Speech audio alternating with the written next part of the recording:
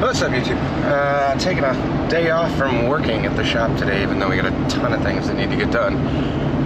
But I gotta go pick up that blaster. I've been putting it off for a month and a half with the party prep and everything else, so I am taking a long scenic back roads trip through farm country. Just over the border in Iowa, so got about a 3-hour drive today in a borrowed truck. So borrowed Dottie's mom's truck instead of mine. I have no doubt mine would have made it out there and back, but it's not the greatest on fuel economy, and hauling it all the way across the state with pending weather, I'm not really sure what's going to happen with that. The wipers on that truck do not work all that well. I've driven it in some terrible downstorms, but not ideal for that, and it's filled with a bunch of garbage that I didn't feel like emptying, so it was easier just to jump in this Toyota Tacoma, I think? I don't even know what it is. It's a bigger pickup truck, but the small one by modern standards, early style. But yeah, we got a ton of rain, so everything is flooded out here. Hopefully it's okay once we get over closer to the Mississippi and cross that big ol' river. But yeah, not too much fun and exciting stuff today, but I'll pick this thing up and then get it loaded, strapped down in here, drive back, and then go over what it's gonna look like in the new shop. Started cleaning up all the inflatables and some more of the stuff, so I still don't quite have room to get into the blast room yet, but look at all this water. Everything's flooded, everything is underwater, so we'll update you guys when we get out there. Well, made it back to the shop. Long day of driving. And then ran to the other shop and got some wheels put back together. But we got the pressure pot. Big old Clemco. Fully refurbished or restored, so all the fittings are new. All the hoses are new. Brand new hose, brand new twin line, air line, and then Nova helmet. So let me get this all unloaded and we'll take a look when it's on the ground. I just got a call saying people were coming to pick up their bikes that they left from the party, so I was all geared up to start trying to wrestle this thing up by myself. It's not light, it's about 280 pounds, I believe, only because we had to lift it and the guy had a forklift, but battery died trying to get it fired up. So rather than me try and wrestle this out, I'm gonna run to the gas station real quick, get some sodas, come on back and wait for them to pick up their bikes, and for, what day is it, Wednesday? 3 days, 3.5 days of storage. They get to help me carry this out of the truck. Then we'll go, well, I guess we can go over the rest of it before I leave. The small red hose is for the air helmet over here. It's an older shell, but he completely rebuilt. He had all the parts, rebuilt everything for me, so it's brand new inner liner, inner lens and outer lens, and then he gave me a bunch of extras for those, which is awesome. Brand new twin lines, brand new couplers for the excuse me, brand new hose, 50 foot of blast hose, and I think this is 50 feet of airline. I'll probably have to piggyback that, and not exactly how I'm going to run this setup yet. There's two big air hoses here. One is for the mask if I choose to run it off the compressor. I think I'm actually going to plumb it. I got a drop for running the electric compressor instead of that, because I don't really have a CO2 monitor, and I don't know if I want to gamble with breathing in CO2 from the diesel compressor. Plenty of air in there to power everything, and then we have a 7/16 bore blast nozzle, so that is huge. 7/16 tungsten. This should last a pretty long time with the correct fitting in this box. So all of these will go onto that hose. Blast nozzle goes on the end. Twin line connects to the dead man valve that I'm not going to open because I don't have my knife on me. And then we should be good to go. I just got to figure out what I want to do for the compressor, if I want to drill a hole through the wall or go through an existing hole in the wall, because there are a plethora of them, and run from the compressor to here. And then I just need the blast hose in. So I might be punching a small hole in the back wall right over here of the booth, and then the pressure pot will either go in the booth or sit out here. It would make more sense to keep it in the booth, but lots of things to figure out with that. So let me run back, and then I don't know if I have the motivation to start putting all this together yet. So stay tuned. We'll figure out what happens. If this is the end of the video for now, we'll be back tomorrow.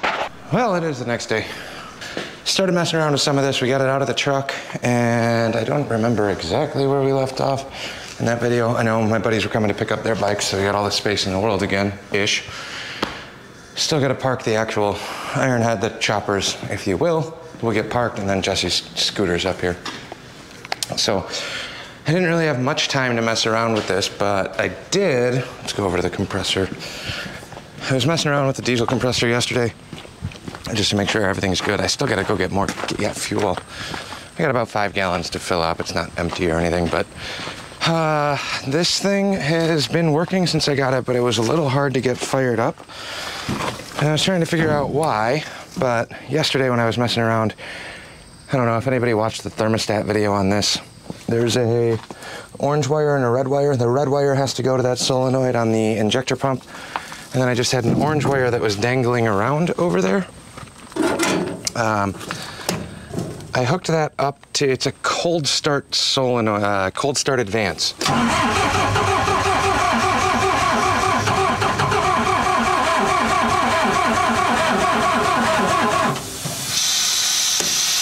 Leave it to me to say that. Could also be the battery too. I fired that up. That battery's been sitting there, not charging, not in use for quite a while. So we'll give that one more go. But I hooked that up yesterday with a freshly charged battery, not the one that's in there. But, and it lit up, or lit right off, perfectly fine. Immediately, like 3 cranks. It was really weird. Not used to that. I usually try and give it a couple primers over here too. I know it shouldn't need it, but you never know. It's not like it's a new compressor by any means.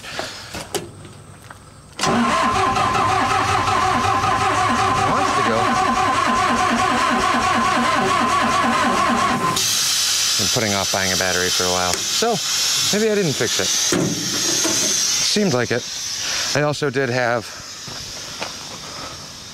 the fresh battery in there, like right off a charger, so maybe that's really all it is. It's not sending enough crank speed, who knows. But while we're at it, it's super bright outside, give it a minute to adjust. I started pulling out some of the stuff on here, so it's a Marco brand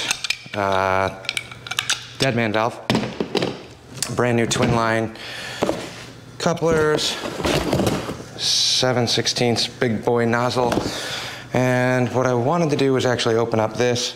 We'll go through and set up the coupler connections on the bottom of that and kind of get this roughly queued up.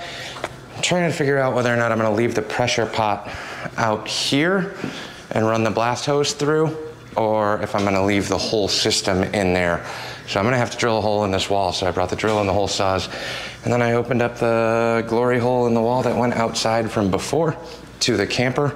I had it just patched over. It's still uncovered on the other side, but I think we got enough extra little PVC things. I'll jam one of those through there, and we'll run the compressor feed line, because this comes off the compressor into here perfectly fine. And I do have enough to go through if I put the pressure pot right on that back corner. I think I have enough room to run it to this connection. Unfortunately, I gotta go about 3 feet up, and we'll go through this back corner wall panel, and then I can just do a quick connect over here. So let me get some stuff set up over here. And oh, could have been a weak ground on that. I was just thinking about that. I threw the battery terminals on. They're not snug down at all. So maybe that was the problem. Maybe not, who knows? One way or another. I know it runs, I know I can get it fired up, just not doing it today. But let me get set up. We'll open this blast hose up and then put the couplers on, and then start doing a quick little rough assembly and see what it looks like. Not turning it on, I have nothing to blast. Oh, the whole blast room is filled with a bunch of storage stuff from the party too, so I gotta go through that at some point. But I just want to make sure all the fittings and everything are done on here, so then all it needs is sand and fresh diesel in the compressor. I kept cranking it and did a couple primer squirts. She fired up. Took a couple rotations. That battery, that's the original battery that came in it. It needs to be replaced very badly. I think it's like 6 years old. It's good if I take it off the charger and run it, but I think what I'm going to do is actually piggyback on, because I got a bunch of other ones. I got a couple of these ones down here that are all new, good to go. So that's where we're at on that one. But she's running, and it's kind of warm today, so I want to make sure it's not overheating on me. So that's just going to sit there idling away for the next 45 minutes or so, I think. We'll see. On to the hoses.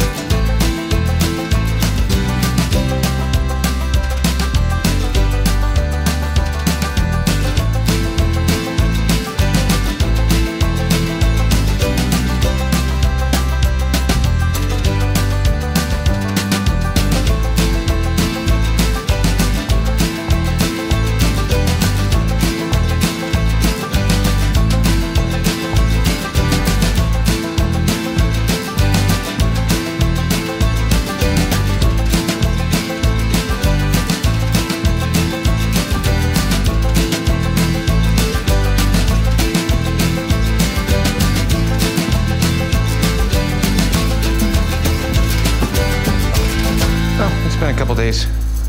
The last video I kind of did a quick time lapse of getting all this stuff set up and then testing it, and then the camera kind of died at the end. But before I do that again, so essentially this red and black line, I didn't really explain much. You have your main feed air supply coming in through the moisture collector from the compressor. So this compressor line, the red one that's run through here, goes into here. That's your main feed in. Open the ball valve, it pressurizes everything. There's a safety on-off valve here.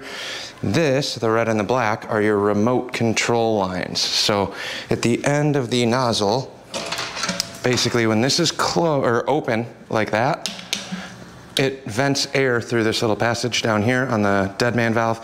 When you pull this valve in and, man, GoPro does not like, it's acting up in the rain. But when you close this little rubber ball caps off that little air hole right there, like so, which then pressurizes the system to these lines and allows air to bypass through here up to here, and it opens the pop-up valve. Pull off the filter real quick, right there. So when you pull that trigger, that shoots up and instantly pressurizes the pop. Now, the setup I have on the smaller compressor over at the shop, it'll just kind of run constant air through. There's not enough volume to instantaneously pressurize that. You need at least 50 pounds of air to activate all of that, as far as I'm aware. But before we dig further into this, I'll show you guys kind of how that works before the end of this video.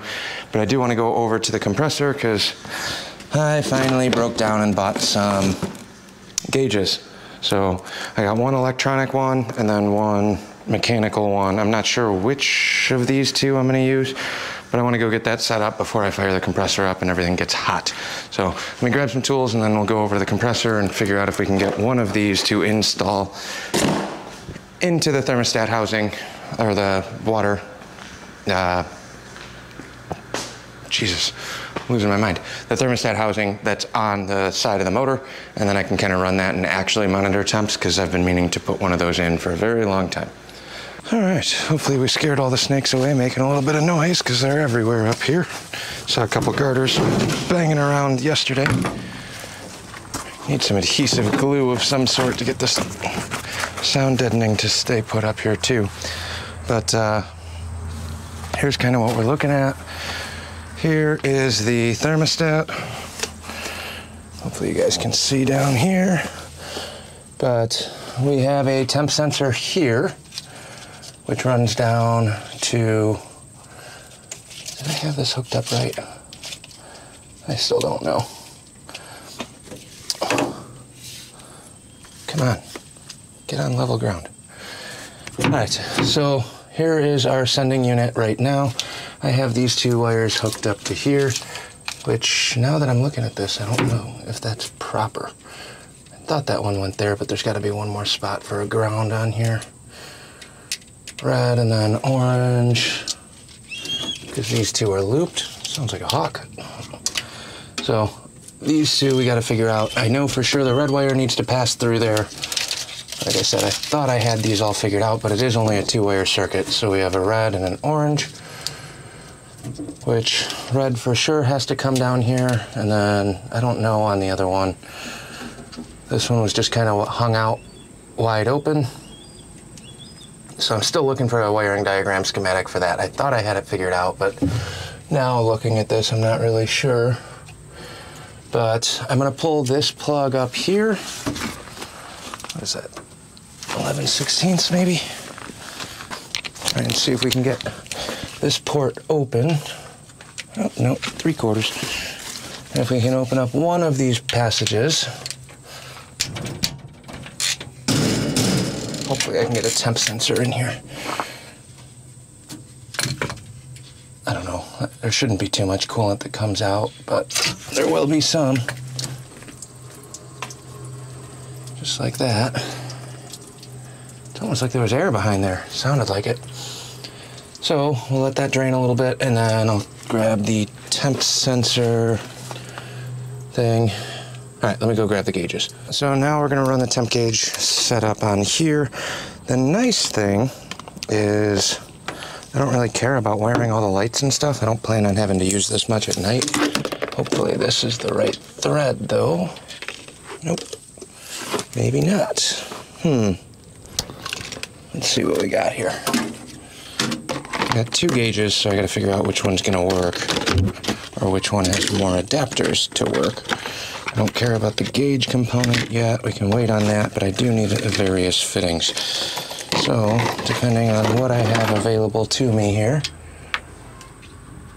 we'll kind of determine which one we're going to install. I might need to grab some adapters or something too, if none of these are the same thread.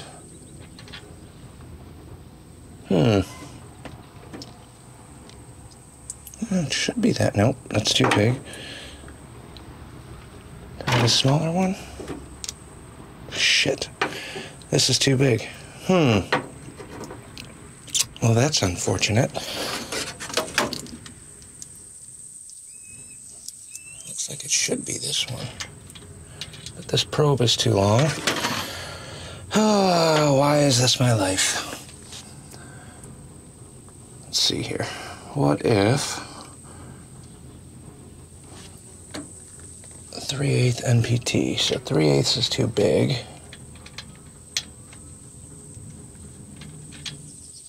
Not that one.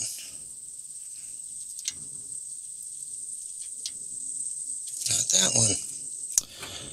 We're gonna come up short today because none of these are the right size. That's unfortunate. What if I tap off of this? It's an electronic sender. So I should only have a couple things here. I don't know. I'm gonna mess around with this off camera because I don't really know how to solve this yet. I don't have the right size fittings. So what I need to do is get one of these. That's like a straight, it's not a pipe thread. So I need this size threads, but I think what I'm gonna do is disconnect this connector and pull that lower sensor and see what that lower sending unit thread size is. Back from the hardware store. I got the right fitting here for the electronic sensor. It's a metric thread, which I didn't anticipate, but it is what it is. So I did put that plug back into the bottom here. We're gonna pop this one back out. And unfortunately, we are gonna have to top off a little bit of coolant, but that's not a big deal. So we'll pull out the drain plug that I put back in before I left. The sensor, the factory sensor, this one, the 2-wire, will go back into the bottom, and then I'll run the external water cooler or water temp gauge one on this upper mount. So there's that. This goes down here, just like it did factory, just like that. And again, if anybody does work on these or has a 4045 T motor and something and knows where this temp sensor actually goes, I would greatly appreciate it in terms of the wiring on this. But all right, so there's that one. Where did I just put the brand new fitting? Right in front of me. This should thread right in here now, which it does. Feels fine.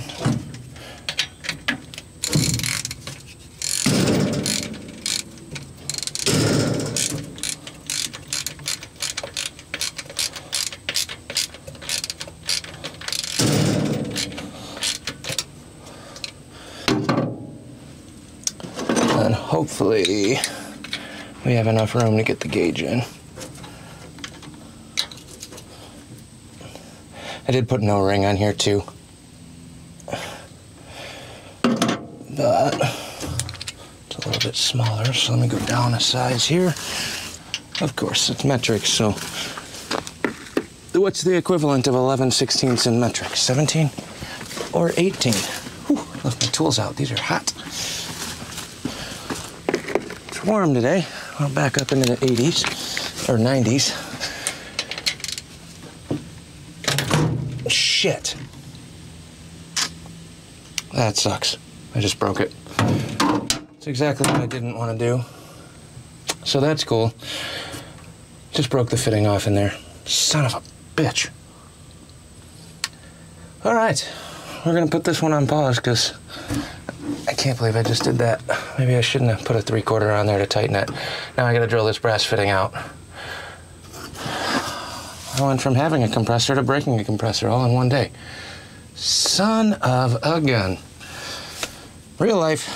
These are the problems that happen. I hooked that down too tight, apparently. I didn't think I was going that tight on it. Just didn't want it to leak. So let me try and get this fitting out. There'll probably be cursing, so we'll come back when that's out. Broke the head off of that in the housing. However, let's take a big screwdriver here. It's not in there that tight. It's a brass fitting, so that's on me. I should have just left it where it was. But I need an M14 by 1.5. And now, for whatever reason, super convenient.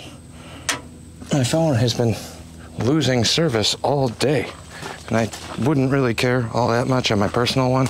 It's not the business one, it's just the shop, or my personal phone. It's saying SIM card not read, blah, blah, blah, blah, blah. I don't know if it's because it got wet the other day or what. I'm going out of town on Thursday morning to New Orleans. So this not working might be a much bigger issue than I want it to be. So I got that off. I gotta get phone service back, and then I'm just gonna call the auto parts store and have them run me another fitting, 14 by 1.5. Put that in delicately, then I can start hooking up the water pump. I didn't bring any electrical connectors here, so I did jerry rig up the compressor water temp gauge. It's running hot, it's like 220, but while I'm letting that run and doing some diag, figured I'd kind of come over here and finish up this video, because I'll be messing with the compressor for a while, but that doesn't all need to be on camera. But what we are gonna do is lay this out here. I'm gonna turn the air valve on, which will now pressurize this tank. Then I'll leave you guys like right here-ish, and you can kind of see how that pop-up valve works, I guess. Not that it matters all that much, but we just need an outro. So this is how we're gonna finish this one up. Everything kind of hooked up and working. Got the hoses all hooked up, back on here. I got all the safety whips in place. The only thing left is opening the valve on the compressor over there, and then this valve down here, and then we can test that dead man valve. It's gonna be loud. I don't know what you guys are gonna hear.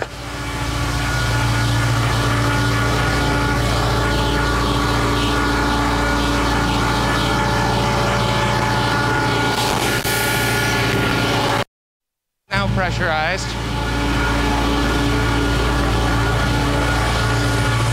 Then if we come in here, you can actually hear the air coming past here. So that block-off valve's probably not closing completely.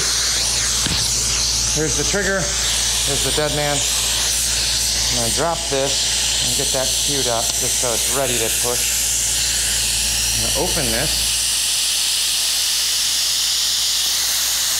And you can hear it coming out of this dead man valve now. There's a ton of air coming through here. If I close this, that valve pops up. So hopefully you guys can see that. I'll show you on here first. Valve is down. Handle's open. It's bleeding off all the compressor pressure through here. Close. Push.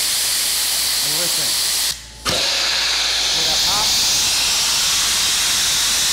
Now it's closed.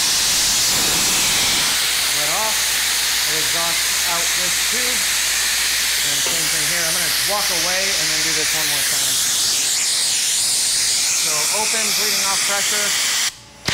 Pop-up valve on. Blasting.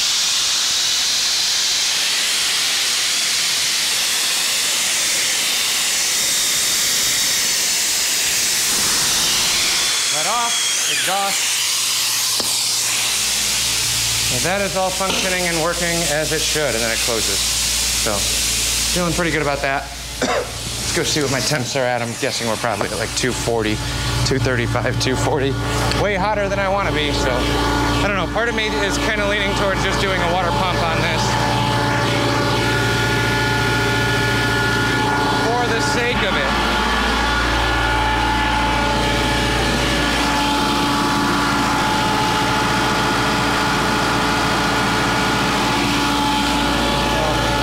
It holds rock steady there. I haven't had it over that in quite a while.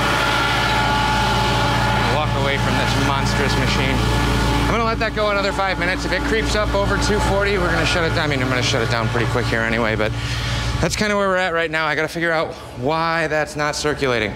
I just popped the radiator cap and ran it open to rebleed that system. Topped it off with some water because I over radiatored it with coolant. And then, yeah, I mean, I gotta run it again. I was having some issues. It was starting up and dying. I disconnected one of the bypassed switches. I don't know which one, but I rehooked up the wires. I figured out which one I messed up. So now that's firing up and running, I just gotta get those temps down. So I already did a thermostat. The only thing I didn't do was run it without a thermostat. Well, that was a part, but I do have extra gaskets if I wanna go that route, or do I just pay the couple $100 and throw a fresh water pump in and alleviate one more issue? It is rotating. I had the radiator cap off. It is flowing coolant. Maybe the impellers aren't in the best of shape, but if it's under $150, it's cheap insurance just to throw a fresh pump in it. I just don't know how we're gonna do that yet. It looks like kind of a pain in the ass. It's tucked up right against that fan shroud for the radiator. And I know that there is something on those to upgrade from the plastic impeller to like a metal one, because those plastic ones wear out over time. I didn't actually look at the fan blades, so that's where we're at. Other than that, I got a pallet of sand coming tomorrow. We're in pretty good shape to get rocking and rolling over here. We got the Nova blast hood set up, waiting on a filter for that. That'll get hooked up to the electric compressor, or I can run it off the diesel compressor, but I don't have CO2 monitors, so I'm leaning towards electric for now. So that's the end of this one. Thanks for watching. Like, comment, subscribe, all those fun things. We will be back on actual normal car and motorcycle things soon. And I promise, you got your, actually, Ford videos coming up next when I broke down and actually had to tow my truck for the first time. So we'll catch you guys on the next one.